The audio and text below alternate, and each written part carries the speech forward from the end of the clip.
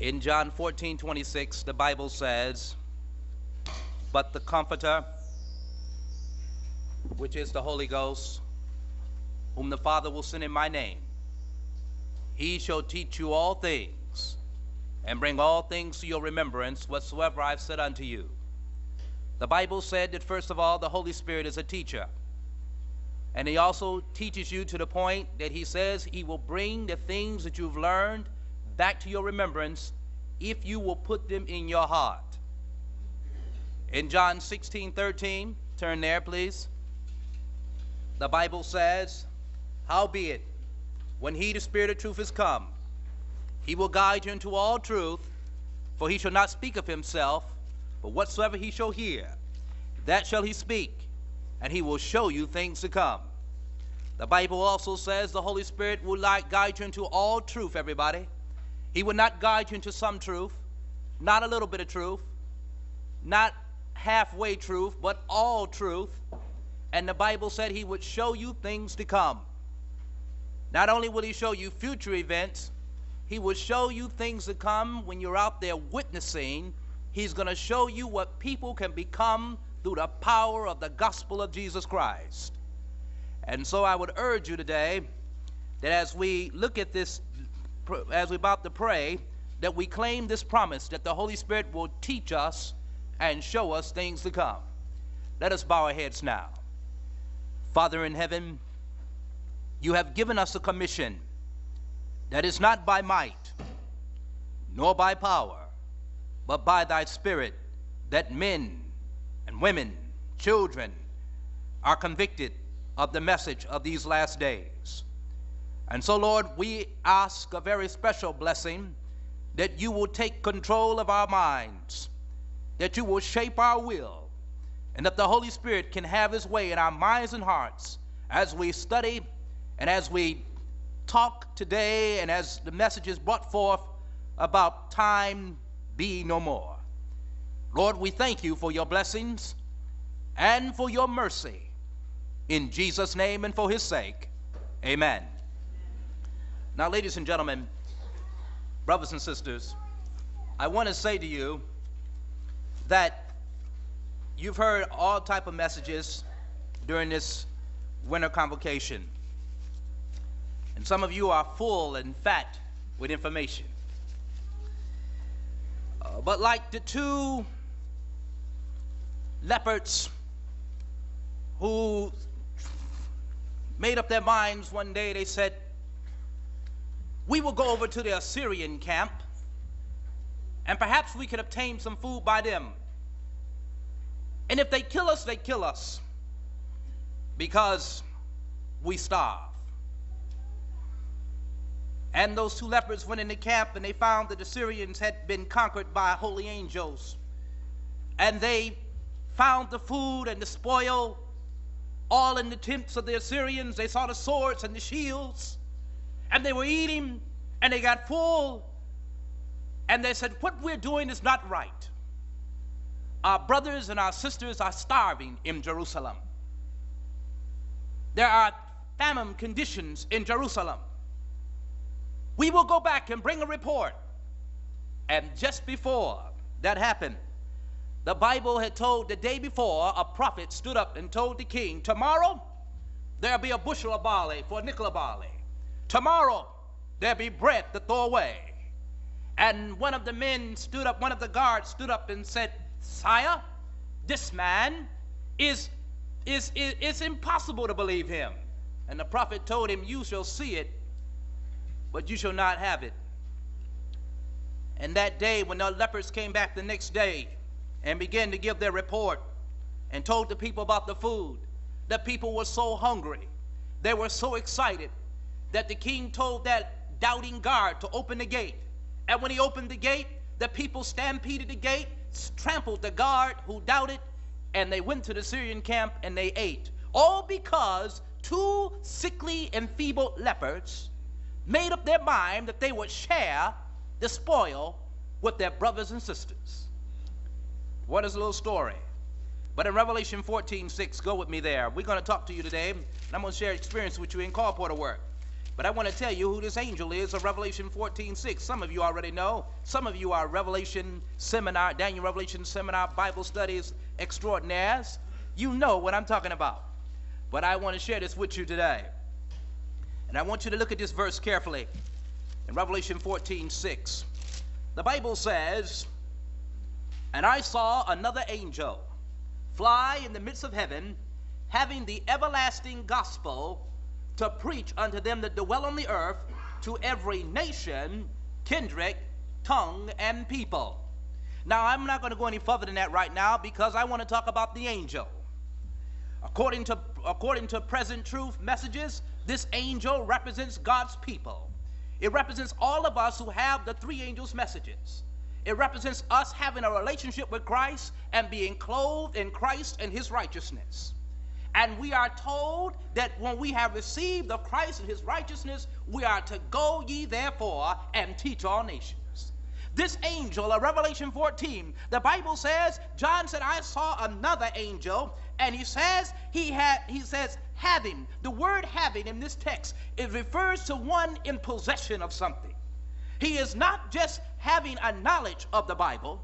That's not good enough. He doesn't just have a knowledge of the spirit of prophecy. This angel does not go on one side only quoting the spirit of prophecy and never studying the Bible. And this angel doesn't go always just quoting the Bible and denying the spirit of prophecy. This angel of Revelation 14:6 is one who the Bible says having. The word having means he's in possession of what? The everlasting gospel. Now, what is the everlasting gospel? Romans 1:16, Paul says, I am not ashamed of the gospel of Christ, for it is the power of God unto salvation. What does this angel have? What does this messenger have in his life? It's not just in his bag. It's not just some manuscript he studied. It is in his life. He has the everlasting gospel. He has the power of God unto salvation in his life, ladies and gentlemen. It is the power that he possesses. When he opens his mouth, people are convicted. When he walks down the street, the people say, don't mess with that guy. That man is with the Lord. That people take note that this man has been with Jesus. The love of God flows through his heart like nobody's business. He's always not only kind and he's not just tolerant. He really loves people and he hates iniquity, but he loves the truth. And he carries the truth from door to door. He carries it in sermons and he carries it on his job. It is a living epistle. Everybody on the job knows this man. They know what he believes and they know what he's about. This angel of Revelation, this angel is one who has understood that he lives in the time of the investigative judgment, and so he is justified by faith in Christ alone. Faith in his atoning sacrifice on Calvary, and faith in the final atoning work that's going on in the heavenly sanctuary above. This man is justified by faith, therefore he goes with a clean life. He is not covered in his own legalism. He is covered by Christ's righteousness. Like Joshua, this angel stands before the Lord saying, I am undone. I am filthy. I'm unclean, Lord. I am a sinner, and I realize I'm only saved by the grace and power of Christ and Christ alone. Not only that, but this angel of Revelation 14:6 is one who is justified, but he is also sanctified. John 17:17 is his motto. Sanctify them through thy truth. Thy word is truth. He doesn't miss a day of prayer and Bible study. This angel has a living connection with God. This angel walks with God, talks with God, confesses his sins on a daily basis, makes it right with his brother. He reconciles wherever he has a problem. He gets it right so he can go to God on his knees and go to sleep in peace. He doesn't take anything for granted. For this angel understands that he is wrestling with the devil and all the host of hell. Who is this angel of Revelation 14:6. I hope this angel is you. I hope that you will take into account that this angel has received the imputed and imparted righteousness of Christ, and he is covered. And Ellen White says that the righteousness of Christ, the 1888 message, remember that? Yeah, y'all remember that, don't you? It shouldn't be just we remember, it should be in our lives by now, amen? 1888 ought to be not only a historical memorial, but it ought to be in our lives. We ought to be 1888. We ought to be preparing now to receive the latter rain, because the early rain is transformed our characters. Oh yes. Oh yes. But she says that the righteousness of Christ is the third angel's message in verity. This angel is possessing the righteousness of Christ, the power of God unto salvation, ladies and gentlemen. And so that means when he goes out and does his missionary work, he has power.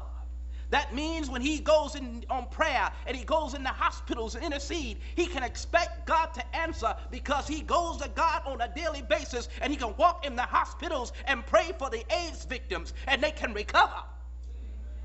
Oh, wait a minute now, because this angel has the message of Elijah.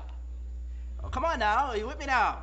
Ah, yes, this angel has the message of Elijah. He's praying for the double portion of God's Holy Spirit, because he's got the early rain coming. But he works so carefully. He considers his soul need for Christ so much until he doesn't go by without confessing and put away his sins. In fact, this angel will supersede the days of William Miller, when they preached and bars, gambling bars, were turned into churches. And yet the Bible says that he has the power of God unto salvation. He has the everlasting gospel. Yes, and this angel will do some witnessing. And where will he witness? To church members who already know the truth? Oh, now that's what we need to do today, right, ladies and gentlemen? We need to work with the church members who already know the truth. We need to constantly be arguing and going back and forth with those who are wrangling over certain little doctrinal points and other errors and heresies. We don't have time for the world. We got to deal with what's in here, correct? Wrong. You're supposed to have a relationship with Jesus that is so constant and so consistent that you have but one object, and that's to save your fellow man. Now, the church member that wants to hear the truth and surrender up his error and his heresy, God bless him. But your duty and your call is to help him to get straight in the area where he can help you go out there and witness. Amen? I hope that's what it is. Some of us get caught down in many studies and all type of things that keep us bogged down and keep us stagnated, and we can't grow, and we can't understand why we're still stumbling over things we should have got the victory over, because we will not go all the way. How far will you go with Jesus? Do you deny yourself? Will you pick up your cross? Will you say, Lord, if nobody else go, I will go? And where are you going? To the Adventist organized church and say, well, y'all Babylon, come out, right? If you carry that message, the Spirit of prophecy says God has not given you a message. I'm being real with you now. Well, for some reason, the devil got us going back to our own people when we're supposed to be going out there. Jesus said in Matthew 28:19-20, go ye therefore and teach all nations. Baptize them in the name of the Father, the Son, and the Holy Ghost. Teach them to observe all things whatsoever I command you. Are you going into all the world and teaching all nations? Matthew 24:14 says, and this gospel of the kingdom. What? This good news of the kingdom. What is the good news? Christ and his righteousness. And this gospel of the kingdom shall be preached throughout the world as a witness unto all nations. And then, when God's people of Revelation 14 have carried this message like this, and then when God's people of Revelation 14 are no longer fighting among themselves, and then when God's people have got the error straight and got one thing on their mind, the truth and nothing but the truth, so help them God, then shall the end come. Amen. The Seventh-day Adventist Church and this message that we have is going to bring this world to an end. Don't you sit here and keep watching the world and nuclear war and United Nations and keep saying they're going to bring it in. No, we got the nuclear bomb. Amen. We got the missiles and the warheads. Amen. And I'm going to tell you about the missiles and the warheads in a few minutes. Oh, yes, they're right here. I got them in my hand. I'm loaded today. I don't know about you, but I'm loaded. I know we got it. Don't sit here and tell me that I'm waiting on Russia to push a button and the world living in fear. The world doesn't need to fear the nuclear bomb. The world better fear the 7 last plagues. The world better fear the wrath of God. The world better fear that Jesus is coming again. Oh, yes, this is the nuclear bomb, folks.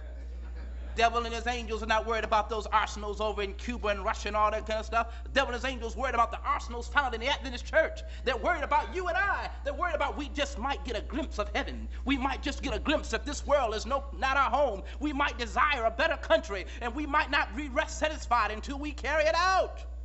So the devil and his angels get upset and they say, oh, we got to stop these people. Get them fighting among themselves. Make them love possessors of houses and lands. Let them care more for money than for the upbuilding of Christ and his kingdom. And the devil said, for this, we will have them. And, you know, the work is done in sacrifice. A lot of people here at Heartland do it in sacrifice. Some of the members in other churches say, Heartland this, Heartland that. Let me tell you something. People always knock the truth. But for some reason, they love error. They have itching ears.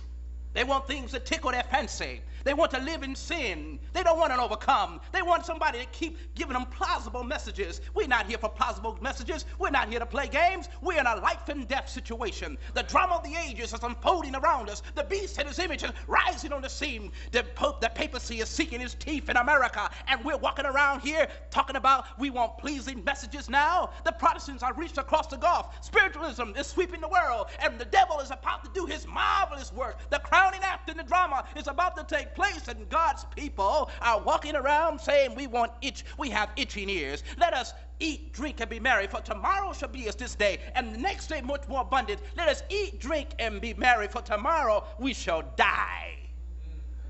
Die in your sins. Die with your name not on the books of in the record. Die with Jesus rejecting you in the investigative judgment. Die because you didn't want to conform all the way to the standard of Christ's righteousness. You didn't want to reflect his image. You didn't want to carry the gospel. You wanted things your way. Yes, die you will. Die spiritually, you will die. And yes, you will die a second time too. Oh, yes, you will. And you will join the devil and his angels in the lake of fire. A fire that's so hot it strikes like lightning.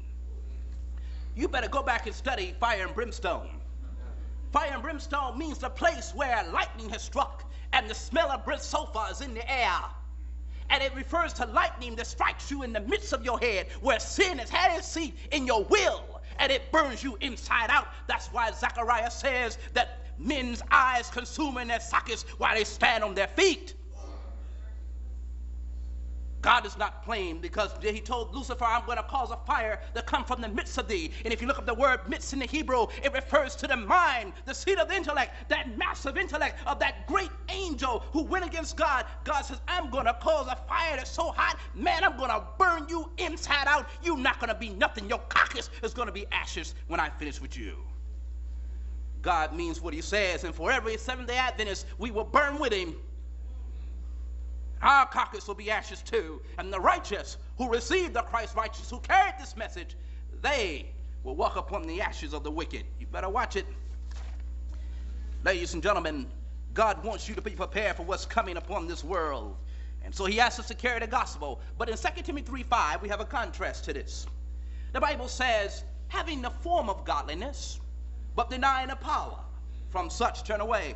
You mean to tell me that if I was a really believe the Bible, you folk are turning away from other things, but the Bible said if I find that you have a form of godliness, the Bible said if I find that you do not carry this message, the Bible said if I find that you are not justified and you're not trying to live a sanctified life, the Bible said if I find you're selfish and you really don't want to do God's will but play games in church, the Bible says I'm supposed to turn away from you. Because lest I myself become, like the Bible says, the evil servant should say in his heart, my Lord delayeth his coming, and begin to smite and drink and eat and drink with the drunken. The Lord of that servant shall come in an hour when he think not. It's not talking about the second coming, folk. It's talking about the investigative judgment. He'll come in an hour when you think not. Malachi said he will come suddenly to his temple. Hello now. Not only the temple in heaven, we know that, but he will come suddenly to those bodies who's supposed to be the temple of his Holy Ghost. And how will it be in that day? Woe, Matthew says there'll be weeping, wailing, and gnashing of teeth. I hope not for you and not for me. I don't plan to gnash my teeth. I plan to rejoice and say, hallelujah, thank you, Jesus. Amen. But now I want to share something else with you because the gospel is the power of God in the salvation. But you got to have a connection. Do you have prayer? Do you have Bible study? Did you have prayer and Bible study this morning, or did you just eat breakfast? What did you do this morning, huh? Did you get on your knees? Did you confess your sins before you went to bed last night? Did you make sure everything was right with God? Had you died in your sleep from overeating, would you have lived? What was your condition, huh? Are you prepared for what's coming? Are you studying, or are you depending on others? Are you saying, give me your oil, and others are being so gullible, they're giving you their oil, and neither one of you have oil when the time comes for the loud cry to be given? And where you stand, oh, my husband studies, he does everything right. Wrong. You better study to show thyself approved unto God, a workman that needeth not be ashamed, rightly dividing the word of truth. You know what the deal is too today? A lot of us get out witnessing and we don't make straight cuts. The word rightly dividing means to make a straight cut. It means don't beat around the bush. It means to make a straight cut. My mother used to have me out there with a sickle cutting weeds. And I remember when the blade of the sickle got dull, I'd be out there chopping all day long. And then my father would come and sharpen that sickle. And next thing you know, I could take that sling blade and with a straight cut, take the weeds right off the ground. And the Bible says that we should be making straight cuts. We are not to beat around the bush. We are not to give an uncertain sound of the trumpet when it comes down to this message, ladies and gentlemen. If somebody asks you what you are, you don't be running around beating around. Well, maybe I think I'm a Seventh-day. No. You say I'm a Seventh-day Adventist. And why do you eat meat? Why you don't eat meat? Well, because number one, my body is a temple of the Holy Ghost. 1 Corinthians 6:19 and 20. And the Bible says in 1 Corinthians 3:16, any man defile the body, him God will destroy. I mean, you need to just go on and tell people like it is and stop and give them a thus said the Lord. Don't give them your opinions. One of the biggest problems why we won't witness is because we give our opinions. We don't know the word. Jesus met the devil with the word. How do you meet the devil? With logic, right? Yeah, well, Satan, I won't do that because you're not going to get me on that. And the devil said, but I won't get you on that, but I get you on this one here because you don't know the word no way. Yes, ladies and gentlemen, do you know the word? That's what the Bible's getting at. John 17:17 said you must be sanctified through the truth. That means you got to live it. One of us sometimes we won't witness because we won't live it. We will not go out because we know we're mistreating our wives and family and our children. But yet we like the form. We like to assume the ornamentation of the sanctuary, but we don't want to be sanctified in the sanctuary. Ellen White said those who assume the ornamentation of the sanctuary, they will soon be taken out. Jesus said, I'm going to come and I'm going to move your candlestick. Oh, yes, right, Laodicean, you keep on staying there. Because Laodicean is full of pride. They're full of self. They're full of self-worth. I'm important. You're nothing. You're ashes. That's right, we're dust and clay and we're ashes. And without the power of Christ, without the blood that Jesus shed, we are never alive. We're living dead. Ladies and gentlemen, God wants you to be prepared, but you got to have a living connection. Why did I ask you about prayer and Bible study? Because without prayer and Bible study, you can't have a connection. Without prayer and Bible study, you won't be connected to witness. Without prayer and Bible study, you go out in the field and you can't stand being out there. You just can't wait to get home. Well, how long we go? You know the church. You know how the church do. We're going to have a witnessing day on Sabbath. Everybody says, well, what church? Who's going to be preaching next week? Oh, so-and-so going to preach. We're going to have, I'm going over to that church over there because, see, they're going to have witnessing over here. I don't want to be bothered with that. You know, we skip and go to other church. Oh, you don't know what I'm talking about. It's strange, right? No, it's not. Ladies and gentlemen, I'm talking about this because I want to be practical with you. Either you're going to witness and allow God to transform your life so you can maintain witnessing and working for saving souls, or you're not. It's not an option. When a man and woman is truly born again, you do not have to beg them to witness. When a man has his first love for Jesus Christ, he will go out, he will do everything he can to go after his fellow man. You don't have to prompting him, giving him little tokens that he's doing a good job. That man is looking at Jesus, that woman is looking at Jesus and what Jesus Christ has done for them, and Jesus alone, and they say, well, if Jesus wants me to go, I'll go, and you don't have to do it. I am always amazed when I see a new convert who loves Jesus, because you don't have to tell them anything. They're already telling their family members about the Sabbath. They're already telling their family members, don't keep going to church on Sunday. Even though the family members don't like it, they're already running around doing the very things they'll do. And they're making it right with their brothers. When they say, my mother, I hated my mother, I hated my father. You should hear the testimony sometime. And yet they'll come back and they'll say, but I praise God. He taught me how to love my mother and taught me to love my father. And the father and mother may be dying. And all of a sudden they said they got it right with God before the person died. It's amazing what people do when they're truly converted. I'm talking about true conversion here. The Bible said, be being born again, not a corruptible seed, but incorruptible, by the word of God, which liveth and abideth forever. If you're born again, the word of God will be in your heart. That word have I hid in my heart that I might not what, everybody? Sin against thee. Does the word of God you hide in your heart? Do you sit down and memorize scripture? Do you put the word of God here? Do you have a living connection? Do you pray, Lord, teach me your word, show me thy way, and David, and get like David, Lord, you have taught me better than all my teachers?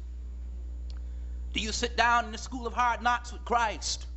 Where is your faith today? Just when the Son of Man come, will he have find faith on the earth? Huh? What kind of faith do you have? Faith come by hearing, hearing by the word of God. Are you hearing the word of God every day? Or are you only reading a devotional volume and then say, well, we had devotion today, that was good enough? No, that was not good enough. If you had that type of breakfast, you're going to be malnourished in just a little while. You need a full meal. Ellen White said your dinner should be your heaviest meal should be in the morning. Hello, yes, your heaviest meal should be in the morning. Your heaviest spiritual meal ought to be in the morning too. Because you're going to go throughout the day dealing with problems, difficulties, trials, people on the job, hard heads, all type of personalities, and you need help. And you need fortification. And God's word only can give you that fortification that you need. But does the word of God dwell in you richly? How well do you know the Bible? Huh? If somebody says today, I'm an atheist, what do you say to him? Well, sir, if you're going to be an atheist, no, you go to Psalm 14:1. It says, a fool has said in his heart, there is no God. You call me a fool? No, the Bible did. Well, I'm asking you today, how well you know your Bible? I'm talking about witnessing. We're going to get into witnessing here. I'm going to share experiences, but I just want to know, how well do you know your Bible? Are you prepared when the people come to you and say, I'm saved, sanctified, and filled with the Holy Ghost? What do you tell them? Huh? You sit there and argue with them, or do you let them know from the Bible? Thus said the Lord, sanctification comes through thy truth. Thy word is truth. You can't be practicing all truth because you're only keeping 9 of the commandments. So therefore, you can't be sanctified. And smile with them and love them and say, you can't be sanctified. No, you can't be sanctified. And what about this? Do you Adventists have the Holy Ghost? Oh, sure. Don't try to jump up and down like we do and everything else, huh? No, we don't jump up and down. We believe the Holy Spirit is the third person of the Godhead, and we believe God wants intelligent men and women. We believe that God's Holy Spirit is a teacher, first of all. We believe that he indwells in our heart by faith. We don't have to go by feelings. We walk by faith and not by sight.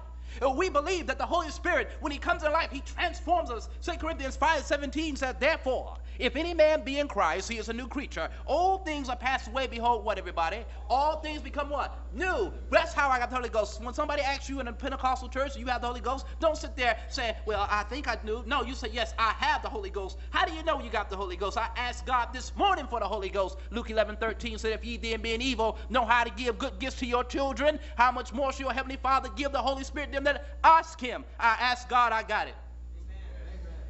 Well, do you speak in tongues? No, tongues is a sign for unbelievers. You're calling me an unbeliever? Yes, I am, because you don't believe that God has given you a written revelation of his word now, and tongues is not a necessary sign. It was a sign for the unbelievers back then because the New Testament hadn't been written yet. When the written revelation of Jesus Christ would come, then Paul said then that tongues would not be necessary. Hello? I'm talking about how to meet objections in the field. Oh, that's what I'm talking about. Jehovah's Witness. Oh, hi. We believe in God. Well, no. Do you believe in Jesus Christ being the Son of God? No, we believe in a God. No, sister. Do you believe that Jesus Christ is the Son of God? Well, we believe in a God. No. Do you believe that Jesus Christ is the Son of God? Well, he's a God. If he's a God, then he's a demigod. If he's a demigod, he's a false God. If he's a false God, then he can't be your God, and he can't be my God, and you are not Jehovah's Witness, because there's no salvation through no other person but Jesus Christ. And if he's only a man, then you in sin, and we all in sin, and he's in sin. I'm talking about how you deal with people in the field. Amen. You got the Rastafarians sit there. Hello, my brother. How are you, man? We go back and we believe in Haile Selassie, man. Talk to me like that. I said, you do? I said, Haile been dead a long time. He said, what? I said, yes, Haile Selassie been dead a long time. I said, not only that, Haile smoked a lot of marijuana, brain messed up, body was never the temple of the Holy Ghost. He was never born again. Guy came to me one day. I used to be a martial art instructor, and the guy came to me and says, Buddha, he came talking to me about Buddha and all that other stuff. I said, man, let me tell you something. Buddha's a nice big fat statue, but he dead. I told him just like that. I said, he's dead. I said, you got that? He said, but you used to believe in Buddha. I said, no, I never believed in Buddha, but I like the martial arts, so I went and joined that, but I never believed in Buddha. I believed in Jesus Christ all along. See, when y'all did your meditation and prayer, and you tell me you go down and pray, he said, yeah. I said, I used to put my hands together and pray to Jesus, even though I didn't know that much about him. He said, oh, if we'd known that, we would never have taught you. I said, well, too late. I'm just sharing with you for a moment the importance of knowing what we believe. And that was before I became an Adventist, by the way. I want to make sure you get that on record. But let me say this to you, ladies and gentlemen. God wants you to have experiences, a living connection. I'm going to share some experience with you now because I'm talking about this angel of Revelation 14 and how time will be no more when we all have a living connection with God and carry this message like we should. Time will be no more when we get to the point when we have nothing else on our mind but the saving of our souls and the souls of others.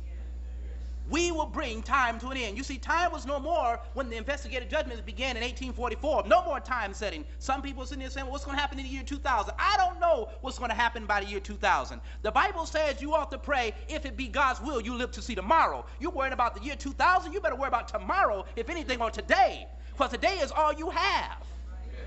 The Bible tells us, you say, well, I'm worried about my clothes. If I give my heart to Jesus and go out there and do that missionary work, I won't have no job. Jesus said, consider the lilies of the field, how they grow. They toil not, neither do they spin. But I said to you, Solomon in all his glory was not arrayed like one of these. Jesus said, I'll take care of you. Oh, brother, that's impossible. See, I got a good job.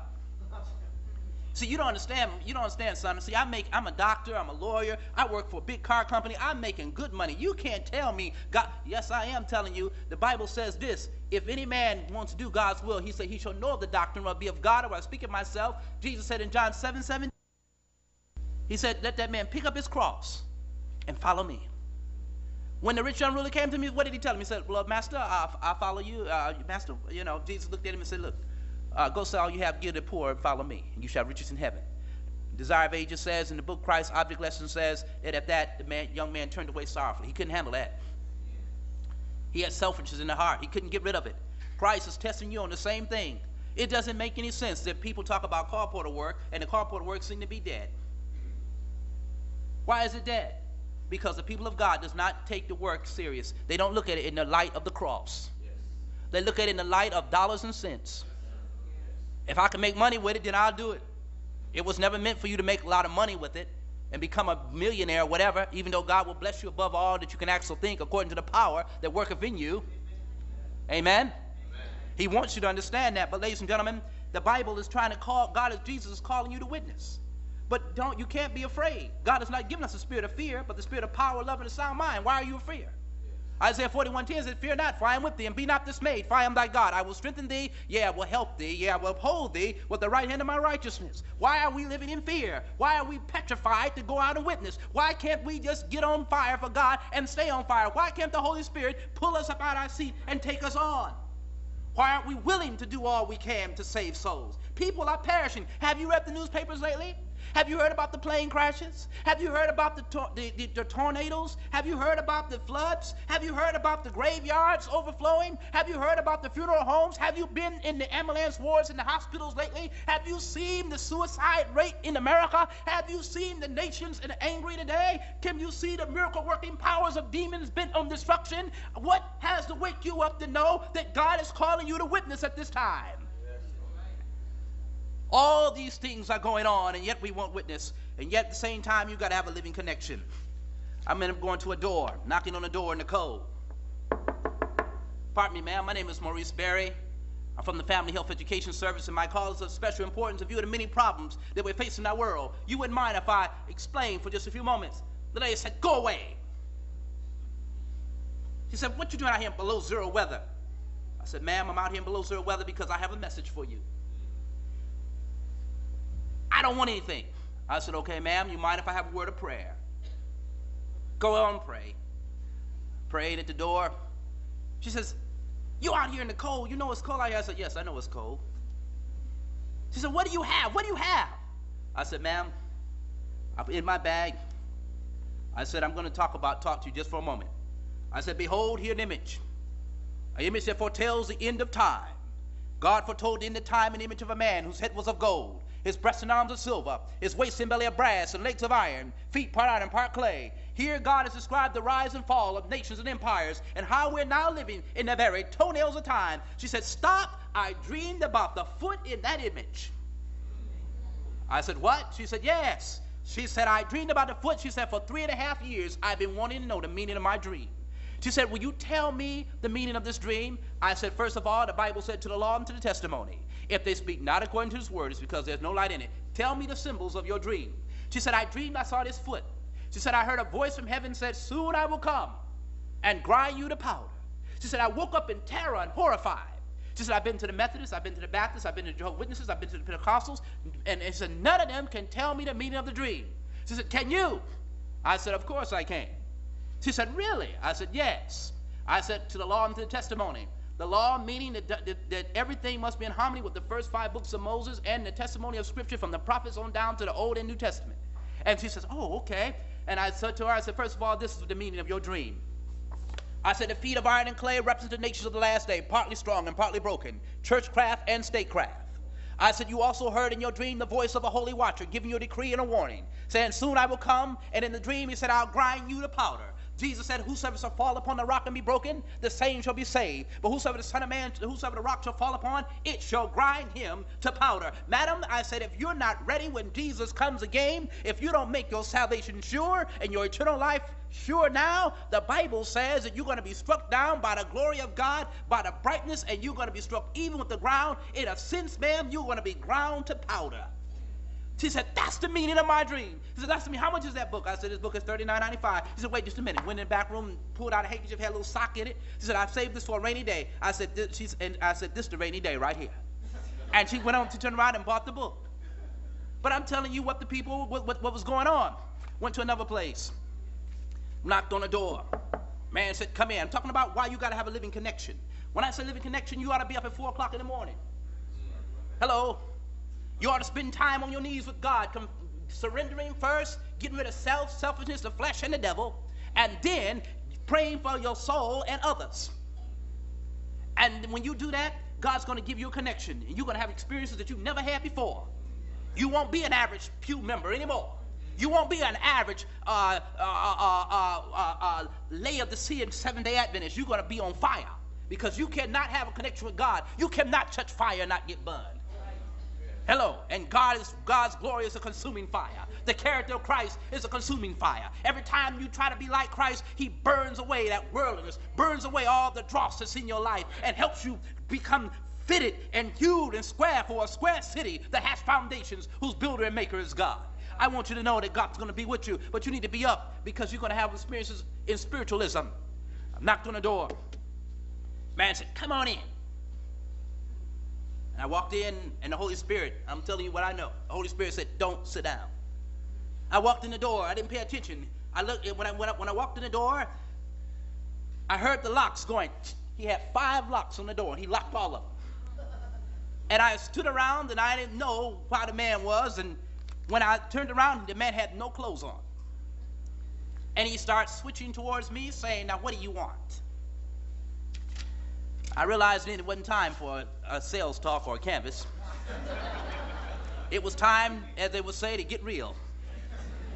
He'd unlocked the doors. I'm in here, and I'm praying because I can't depend on self. I can't use my martial arts skills and say, Lord, if he touch me, I'll break out. No, you can't do that now. Only thing I can do is get rid of self right quick and depend on Jesus. Hello. That's right, because the Bible says in Psalms 34:7, the angel of the Lord encamp about them that fear him, and it's near to deliver. I said, Lord, where are they? Their ministry spirits sent forth to minister to those who should be heirs of salvation. I said, send them 10,000 times 10,000. You said every angel in church would come to my aid if before I'm overcome by the devil. You said every angel in heaven. I said, send them now, Lord. I need them now. And that guy came up to me and he said, now, what do you want? And I said, sir, I'm here to tell you that God loves you, but he hates your sin, and he wants you to repent. Oh, you dare come in my house and tell me to repent? Who do you think you are? And he said, you wait here. Wait here. While I was sitting there waiting, I was praying. He went in the back room. I thought I was going to put some clothes on. He came back out with a black cape on. I said, Lord, have mercy. I done seen it all now. He came, he had fingernails painted red, dripping, and he stood there and he looked at me and he said, look me in my eye. It's important to be fortified. It's important in Isaiah 26:3, the Bible said, thou shalt keep him in perfect peace, whose mind is stayed on thee, for he trusteth thee. In Philippians 4, it says, let this mind be in you, which is also in what? Christ Jesus. Hello? Casting down imaginations, every high thing that exalts itself against the knowledge of Christ, bringing every thought into captivity to the will of God. It's important, folk. These are not just suggestions God's giving you. You're going to need them out here in the field. You're in warfare. Yes. And that man told me, he said, look at here. He said, let me tell you something. Look at me in the eye. I looked that man in the eye, and as I was looking him in the eye, he started going, appa-la-pa-la-pa, appa-la-pa-la-pa, appa-la-pa-la-pa. And when he was going, appa-la-pa-la-pa, all that I could say in my mind was Jesus. Jesus. Jesus. And Ellen White said, there's power in the name. Hello? Power in the name. And I said, Jesus, like that. And that man said, ah! He said, I can't see. I can't see. And he was walking around the room like that, and I got brave then. I said, oh, man, Galatians 2:20 came to me. I said, sir, I want to tell you something. Nevertheless I live, but not I, but Christ that now lives within me. And the life I now live in the flesh, I live by faith in the Son of God who loved me and gave himself for me. I said, remember what I told you. God loves you. He hates your sin. And have a good day. And while he was stumbling around on the couch, I went there and unlocked the locks on his door as quick as I could and took my case and walked out of his house. I'm telling you what holy angels do when God is with you. I know what God will do. I'm telling you what God will do. Then I'm sitting there, I'm going into another house, knocked on the door. The lady said, my daughter has a contagious disease, and if you walk in, you'll catch it. I said, no, I won't. The Bible said the curse causes shall not come. What am I doing? Every home I'm going to, when they give me an objection, what am I meeting them with? With the word of God. The word of God must be in the heart. Come on now. And you're going out witnessing. I'm the angel of Revelation 14. Nothing shall come upon me if I keep God's commandments. Hello. No man shall stand before me all the days of my life if I'm walking with Jesus like I should. The Bible told the Lord told Joshua, meditate on the book of the law. Observe, do all that's in it. And no man will stand before you all the days of your life. I believe that promise. I had a publishing director named Sandy Robinson who used to teach us over and over that no man will stand before you all the days of your life if you do all that you're supposed to do in the call for the word. And I remembered that. And I was in this particular home, and the lady said my daughter got contagious disease, and I was sitting there talking to her, and the lady said to me, well, you're going to catch it if you come in here. I said, ma'am, the curse causes shall not come. Jesus said, I am the way, the truth, and the life. She said, well, Jesus said, come on in. She let me in a house, and she said, you're going to catch it. I pulled out Bible for the home. I began to talk about here the second coming of Jesus Christ. Oh, yes, because, see, when you go out in the field, ladies and gentlemen, you want to be on fire for God. Your whole idea is not just to go out there and sell a book. You're going to give a message. These are message books. Hello, you're the angel, Revelation 14. God said you need some help. I'm going to give you some call porter books to carry out in the field so you won't forget how to carry the message, and you won't forget what to say when you go in the home. Oh, y'all just don't get it, do you? Boy, you just don't get it. This is rich folk. Because when you go in the home, Jesus has you in the home. And what are you going to talk about? You're going to talk about the soap operas that they're watching on TV? You're going to talk about the sports event that they're watching now? Or you're going to take their mind off of worldly dreaming, and you're going to take them to the real issues, the end of the world. Mrs. Johnson, do you know what's getting ready to happen on this world? Let me tell you what the Bible says. In Luke 21, verse 25 and 26, there shall come upon the earth distress of nations with perplexity. The sea and the waves shall be roaring. Men's hearts shall fail them for fear, and for looking after those things coming upon the earth, for the powers of heaven shall be shaken. Miss Johnson, what's next in our world? Crime and violence is all over the land. But one thing is certain. The Bible says, he that shall come will come and shall not tarry. All the signs of the time show that Jesus is coming again. Matthew 24:30 says, then shall appear the sign of the Son of Man in heaven, and then shall all the tribes of the earth mourn. And they shall see the Son of Man coming in the clouds of heaven with power and great glory. Revelation 1:7 says, behold, he cometh in clouds, and every eye shall see him, and they also which pierced him, and all kindred of the earth shall wail because of him. Even so, amen. Mrs. Jones, Mrs. Johnson, Jesus is coming again. Coming again. Coming again. Jesus is coming again. You need to be ready. How about that, Miss Johnson? I'll be here all day telling you about the service. But you can get it today. Donations to this, donation prices on the back.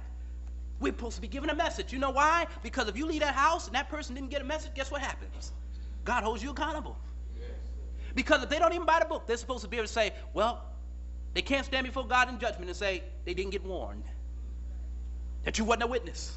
Oh, yes, and what about this one here? Great controversy, huh? Oh, boy, secret weapon, top secret. Nuclear bomb. I told you we had missiles, didn't I? This is one of them right here.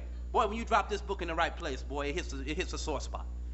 I went into church about 2 weeks ago. I had some of the students with me from Heartland. Yes, we're busy here. I don't know about other places, but we're busy here. Are we busy, young men and women here? Amen? Amen. Yes, I have my friends everywhere. I want y'all to know that. They all over the place. All these are my soldiers. This is my troop here. Right, Melbone? Yes. All right. Right? Conway over here? Yes, sir. Right, John? Yes, okay. John even comes overseas to help us. All right. I want you to know that. But I want you to know something here. The book Great Controversy. How you talk about it? Some of us scared to talk about it because we can't prove the writings, we say, of Ellen White. You can prove them all if you study the Bible like you should. But I want to say this to you, ladies and gentlemen. When you go in the house, this is a bomb. But this is the bomb that the people need. The New World Order is about to take place. The fulfillment, the judgment is about to be over. The beast and his image is on the sea, on the land, about to attack. America is reached across the Gulf. We should be carrying this book, and we should not fear the consequences, nor be ashamed. Paul said, I'm not ashamed of the gospel of Christ. This book is part of the gospel of Jesus Christ. And when you go in the house and you get to talking about it, you say, Miss Johnson, this volume begins where the Bible ends and tells the story of the great conflict between good and evil, between Christ and Satan. And whoa, what a story it is. This will help you to understand here the work and reform. It will help you understand here the snares of Satan. Ellen White says there's nothing Satan fears most, and people will understand how he deceives them. And this book unravels those snares. And then it talks about, can the dead speak to us? And liberty of conscience. Will America always be the land of the free and the home of the brave? Mrs. Jones, this will help you to understand that America, this was once innocent lamb, is soon to speak as a dragon. Soon the image of the beast will be formed. This will help you understand, why are we living in a time of the investigative judgment? What about it, Ms. Johnson, the impending conflict? What's next on the scene? Many thinking people want to know what the future holds. This volume tells about past, present, and future, and it helps us understand the history of the early Christian church. Not only that, this volume is worth its weight in silver and gold, and it will help you understand that final conflict when God's people shall be delivered. Everyone whose name shall be found written in the book of life. And when you go into home, you tell them about the plagues. You let them know. Ellen White says we must call people's attention to the most important chapters of this book. We are to bring them face to face, mind to mind, heart to heart with the truth. Amen. And ladies and gentlemen, God was going to bless us. He's going to bless you. But I got to close now. And I tell you, I'm going to close telling the story, Carport, a story, why it's so important that you could try, even if you got to beg the people sometimes, because they don't know what they're turning down. I had a young man, name was Herman. Herman's mother had just passed, and he was feeling sad. And Herman decided that his mother told him, Herman, I want you to get close to God, and I want you to learn God's will for your life. That was her last words to Herman before she died. Herman's mother had died 2 weeks before we met him.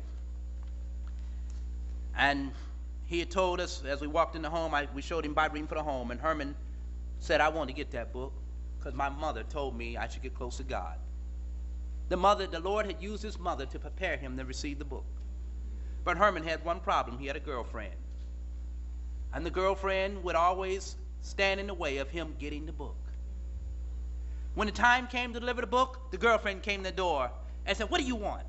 I said, well, we got Herman's book here. He told us to bring it today. Oh, he don't want that book. He's not here.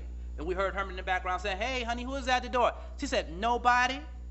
Looked her straight in the face. Devil's agent to the max. But guess what happened?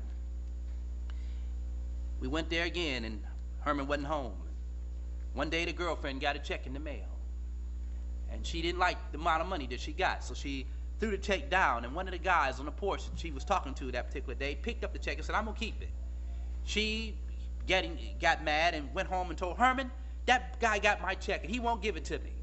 Herman went in the back room and got a sawed-off shotgun, came outside, took the shotgun and held it up in the guy's face and said, man, if you don't give my woman that check, I'm going to blow your head off. The guy said, man, Herman, you shouldn't do this, man. I was going to give her the check. I'm just playing. But no, you going to do this to me, man? Okay. Here. Herman thought it was over. Everybody was quiet. We were still trying to get Herman. We didn't know that happened. A day later, a little boy came knocking on Herman's door that morning, the day he was supposed to get his books. We were supposed to come that afternoon. When we got there, we heard a sad story of a little boy who knocked on the door and told Herman that somebody wanted to see him and he needed to come outside. The little boy didn't know. He just was honestly doing what he was told. But behind the oak tree that Herman had in front of his house The young man who had held the gun in his face had a sawed-off shotgun hiding behind the oak tree. And when Herman stepped off the porch and the young boy had cleared past him, the young man ran up in Herman's face with the shotgun straight in his face and blasted his head off. And the people in the community kept saying, why did he get killed so viciously? And they couldn't understand. And they asked me, one lady asked me, why did he get killed so viciously? I said, because Herman was about to follow Jesus. And the devil knew it and decided that he was going to blow Herman's head off. And he killed Herman. But I believe that Herman's mind had been made up. But I'm telling you, there are people like that who are being killed on the verge of hearing the message or receiving the truth. And it's up to you and I to carry it, folks. And I can sit here and tell you more experiences, but my time is up. But I just want to say to you too, you need to look at Jesus. Have you took a good look at Calvary lately? Yes, you've heard good sermons this weekend. And yes, many of you going back to your jobs and to your homes. And some of you going back to churches where the missionary labor is languishing. Are you going to continue to have a reason to let it languish, or will you go back and get active? Will you go back and make up your mind you want to be a soul winner? That God has called me in this church to win souls, not sit here and argue with people over things that I already know. God has sent me in this church to teach people the truth. I would urge you today to please take a good look at Jesus. Look at him stretched out on Calvary. See his eyes bent down with the weight of sin. See the crown of thorns on his brow. See the nail print hands in his feet, the nails in his feet. Look at his back marred more than any man. Look at his very beard plucked from his face. Look at him. Look at the tears streaming down his cheeks as he dies of a broken heart. And think about the fact that Jesus thought about you the whole time he was dying. He thought about me. He one day before he would die on Calvary, him and the Father went into councils of light, and they peered down through the future and time and came down to the year 1997 and this Heartland meeting. And Jesus would see that through his death on Calvary and through his atoning work and atonement that he's doing in the sanctuary above, that there would be a group of people, a nucleus of people who would hear the message and be carrying the message and trying to push the reforms that are needed, trying to push the proper way of doing missionary work, trying to urge the people on to carry the gospel, and that the Advent people can walk higher above the world and not be in the world, but not of the world. And they saw it. And Jesus said, Father, I'll go down and die, that can be possible. And he thought he took you and I into account that day. And so I would like to say, let's bow our heads in prayer. Father in heaven, we pray that you will help us take into account Jesus and the great plan of salvation. For all the great plan of salvation is, in a simple term, is one person telling another person about the wonderful love of Jesus and how he saved them, transformed them, gave them strength, and sanctified them to live in harmony with God's will and keep his commandments. Oh Lord, please give us a new vision. Give us a living connection. And Lord, by us carrying this message and thousands of voices being heard all over the world, then soon time, the probationary time for this planet, will be no more. Until then, Lord, help us to carry this message. In Jesus' name, amen.